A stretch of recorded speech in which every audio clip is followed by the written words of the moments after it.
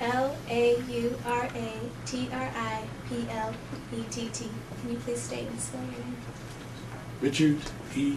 Hayes, R-I-C-H-A-R-D-E, H-A-Y-E-S. Today's date is August 14th, 2009, and today I'll be interviewing Richard Hayes on the topic of civil rights organizations in Sioux City, Iowa.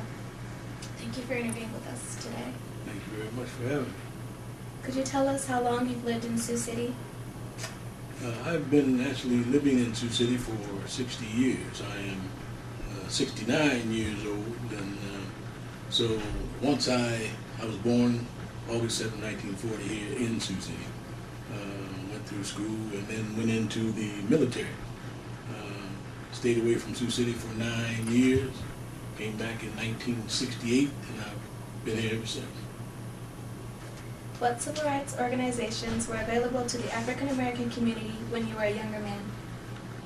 Well, there were really two, as I remember, and that, of course, is the National Association for the Advancement of Colored People, better known to most folks as the NAACP, and also the Human Rights Commission. At what age did you get involved?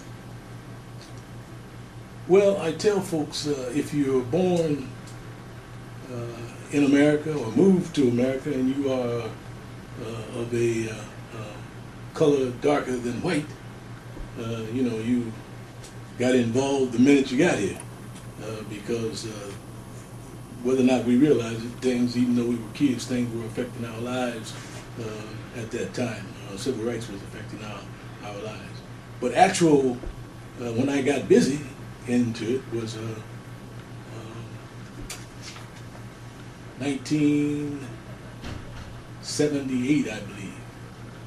And the reason for that, of course, I had watched all of the civil rights movement, been in contact with folks who were involved in it personally and all. But when I moved back to Sioux City in '68, my father began to let me know that I should be involved in the civil rights movement.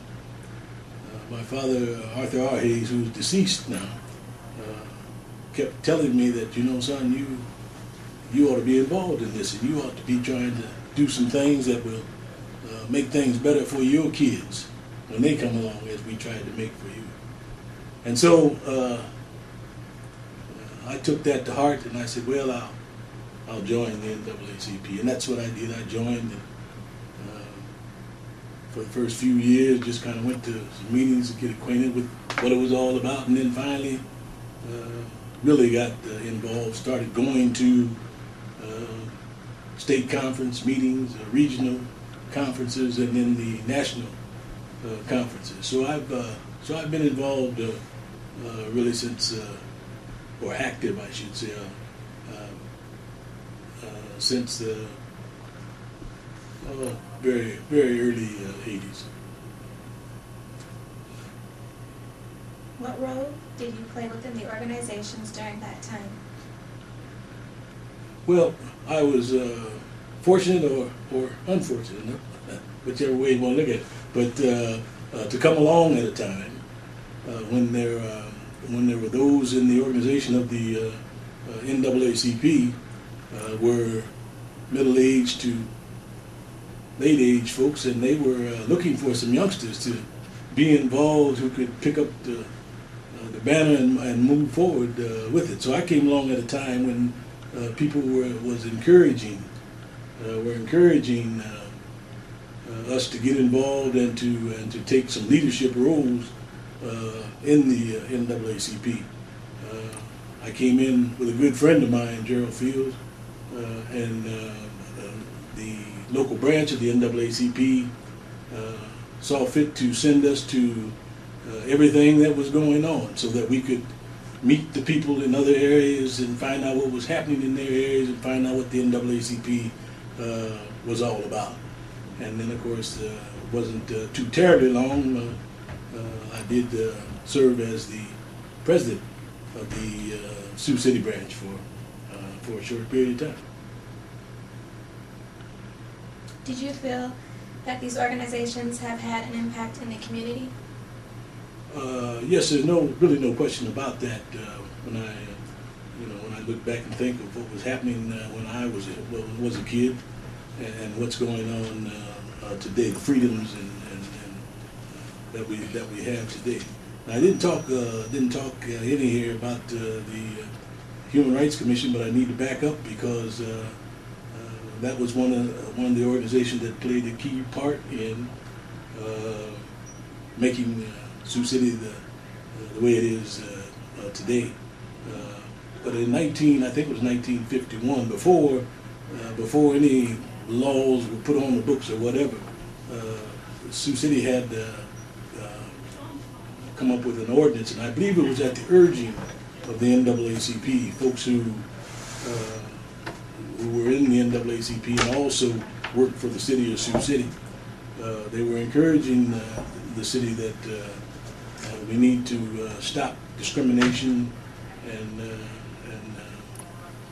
hire people of color, and so that's how the city began to advance. It really in 1951, but then we move forward, and in 1958, the city of Sioux City then amended their ordinance so that it would take care of folks not only who work for the city, knock out discrimination for employees not only in the city but also in all employment in the Sioux City area. So Human Rights Commission, that was 1958, and then in 1964 they actually established a commission and gave them staff, and they were able to do considerably more, working in conjunction, I might add, with the NAACP. What civil rights organizations are available now in Sioux City? Well, actually, the same two that was here back in those days is still flourishing. I need to say that the NAACP is an organization that began back in 1909. Excuse me, 1909, and so our organization is now 100 years old this year, and so we've been pushing on ever since then. But it actually Sioux City actually got a branch up and running for good in 1947. So we have had an active NAACP branch here in Sioux City since 1947, and is viable today. And of course, the Human Rights Commission is still part of the city structure.